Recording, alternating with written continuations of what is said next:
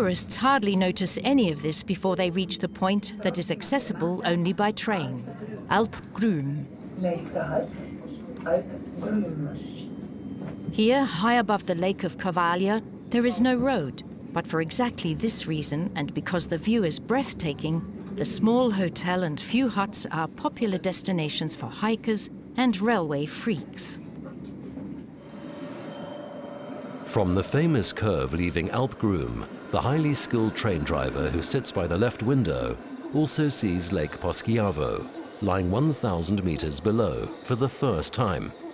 He often needs to brake firmly on this stretch because the line descends to the valley with a steep gradient of 7% through many curves and exposed places.